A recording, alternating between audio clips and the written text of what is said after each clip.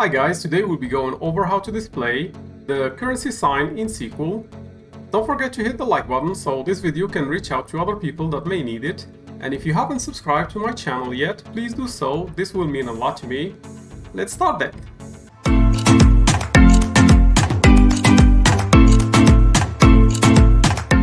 Okay, so let's use this query here and run it. As you can see, we have 4 columns: a purchase order ID, the due date, product ID, and the unit price. The column that we should focus on within these results is the unit price. Why? Because usually a price is what's supposed to be assigned to a currency sign. And we will work with that column, and I'll show you here how we can add the dollar sign. We have several ways how to do it. The first one will be concatenating the dollar sign with the value in this column here.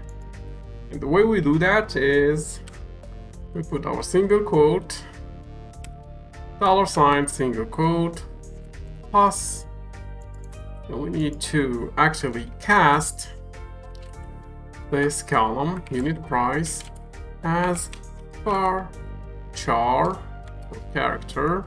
Let's give it 50. Close our parentheses and let's call it unit price mod for modified. As you can see here, we have our dollar sign assigned to the value on the previous column, which is the unit price, because we use the same column in our modified column, which is this one here. Now, what you can see here is that the majority of those numbers, especially the ones with the longest digits of decimals, or like this one has 4 decimals, and for example this one here, as you can see, when we did this command or syntax, it did actually round it up, or did round up the decimals within the new column that we created, which is the unit price mod. Now let's see how we can go about adding, for example, this dollar sign in a different method. Okay, so I will show you here a second method that will be within the command or function format, and we need our column that we need to work with, which will be the unit price, and we need to add the comma, single quote, and letter C, single quote, then we need our comma and another single quote, EN-US for United States, then we can close our parentheses, and let's call this, for example, dollar, because we will be actually displaying the dollar sign in here for the US. Then let's call it US dollar.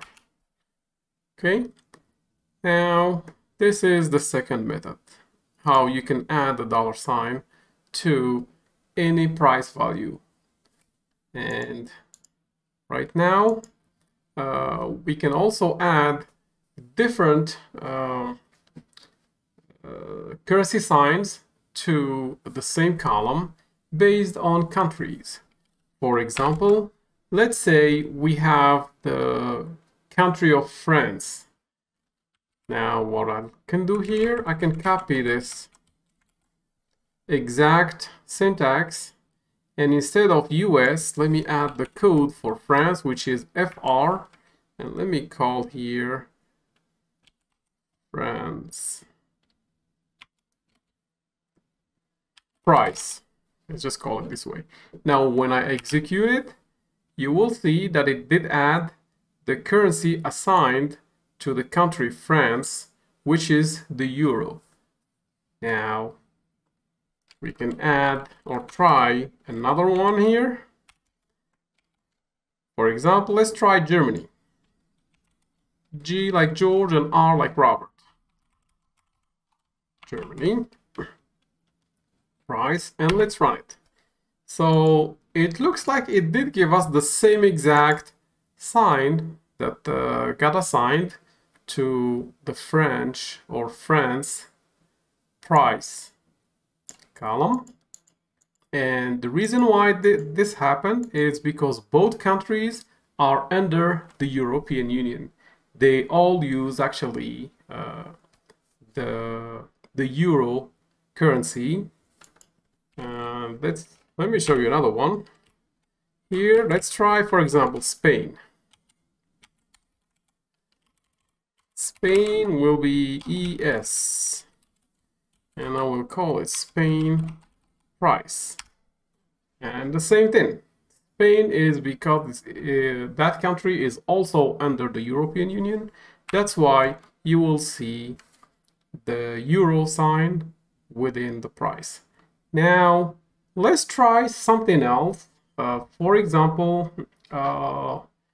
let's try the Chinese currency.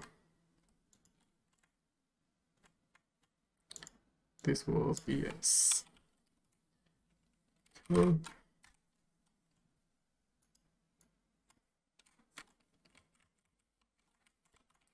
All right, so for the Chinese, let's call it the yen price. And in order to do that, we will need a different code here, which will be our ZHCN for the yen. And as you can see, now we have different currency for the different country that is completely outside of the European Union. Now, let's try a different one here. And this one is going to be for Thailand. So pretty much I'm going to copy the same exact syntax. The only thing that I will change is the code. For Thailand, that will be a TH and in lowercase and a TH in uppercase. And there you go. That will be the currency for Thailand, which they call Thai baht. It's spelled this way. So I'm just gonna type it here.